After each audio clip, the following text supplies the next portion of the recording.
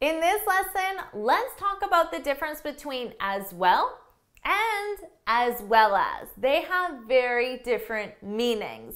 Of course, I'm Jennifer from JForrestEnglish.com, and this channel is dedicated to helping you sound like a fluent, confident, natural English speaker. Now, before we go any further, make sure you subscribe and hit that bell icon so you're notified every time I post a new lesson. Now, let's dive in with this video.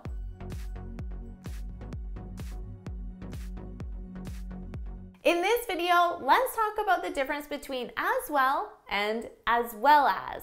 I know they look very similar. However, they have different meanings.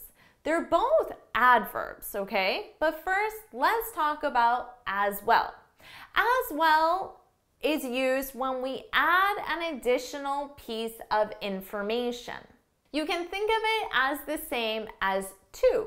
So let's say your friend says, I have to go to the bank. Now, you have to go to the bank. So you have to go to the bank, your friend has to go to the bank. So we can use as well. So again, your friend says, I have to go to the bank. You can say, I have to go as well, as well. So here is like saying to. You both have to do the same action. Or let's say it's early in the morning and you go to your favorite cafe for a cup of coffee. So you order and you say, I'll have a coffee. But then you notice those muffins look delicious. So then you add, and a muffin as well, as well. So you can add as well. I'll have a coffee and a muffin as well. So we're adding as well, our adverb, to the end of a sentence. Notice that. Sentence structure, the placement is at the end of a sentence, and it's used when we're adding an additional point, a point that complements our first point.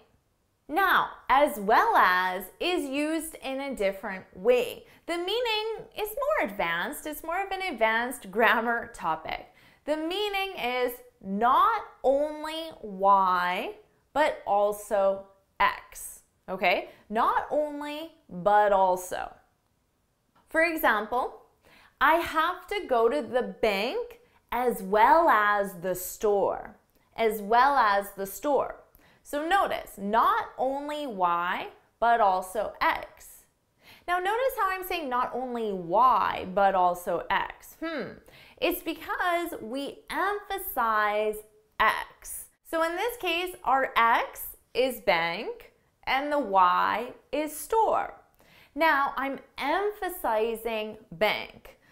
I have to go to the bank as well as the store. Now let's compare that to a simple sentence with as well. I could say, I have to go to the store and I have to go to the bank as well. So in this case, I'm adding an additional place I need to go. Remember our placement, as well comes at the end of the sentence. Now, the important thing to remember is in this case, I'm not emphasizing one action over the other. They're equal importance. The bank, the store, they're equal. But when I use as well as, the bank is more important. It has more emphasis than the store. I have to go to the bank as well as the store. Now notice the placement with as well as. We use as well as before the second noun. The store is our second noun, as well as the store. But with as well, it's simply at the end, the very end of the sentence. One more example showing both side by side. Let's say I was at the mall yesterday and I could tell my friend, I bought a sweater and a t-shirt as well. Remember, as well, I'm just adding an additional item. I bought a sweater and a t-shirt as well. Now let's say I want to identify two qualities that the sweater has, but I want to emphasize one over the other. I could say the sweater is beautiful as well as comfortable.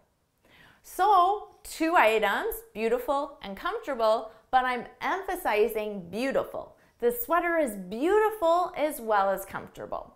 So now you can see them side by side and understand how they're used differently. And of course, it's your turn to practice. So I want you to do the same thing. Give an example where first you can use as well, and then make a statement where you're identifying two characteristics or two items, two nouns, and you're emphasizing one and use as well as. So put your example in the comments below. If you found this video helpful, please hit the like button, share it with your friends, and of course, subscribe. Now, before you go, make sure you head on over to my website, JForrestEnglish.com, and download your free speaking guide. In this guide, I share 6 tips on how to speak English fluently and confidently. And until next time, happy studying! Awesome job! You're practicing some pretty advanced grammar right now, and you're doing such an amazing job. Make sure you practice so you feel really confident with it. Put your examples in the comments, and I'll see you in my next video. Bye!